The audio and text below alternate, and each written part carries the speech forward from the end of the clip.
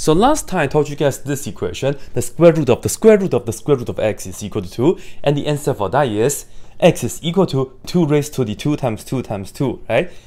So if you haven't seen that video, check that out in the description. Well, last time I also asked you guys that how can we possibly get an equation so that the answer is actually going to give us x equals 2 raised to the 2 to 2 like this. And I would like to know what equation will give us that. So that's the question. So we have to kind of work backwards. So here's the deal. Let me introduce you guys logarithm if you haven't seen that before, but if you have, that's the key. We will use logarithm. So I will start with our answer, which is x equals 2 raised to the 2 like this.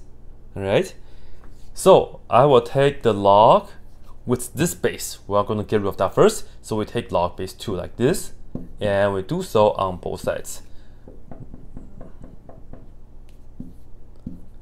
Yeah.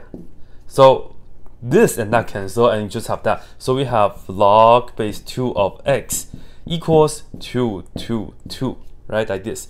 And to get rid of this 2, of course, let's just put on log base 2, and then again log base 2.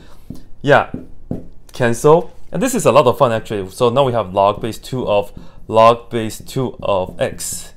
And then this is still 2 to the 2. So one more time, we just have to do log base 2.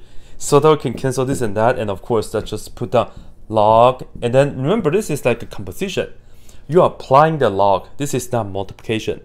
This is that you put this inside of a log function. So finally, you can actually end up with an equation which is going to be 1 log base 2 of the other one, and then we have one more, so a total of 3 of them, and then the input is 3, so 1 and then 1, 2, so 2, 3. And then if this is your equation, then that will be the answer, right? So be sure you know the difference. That's it.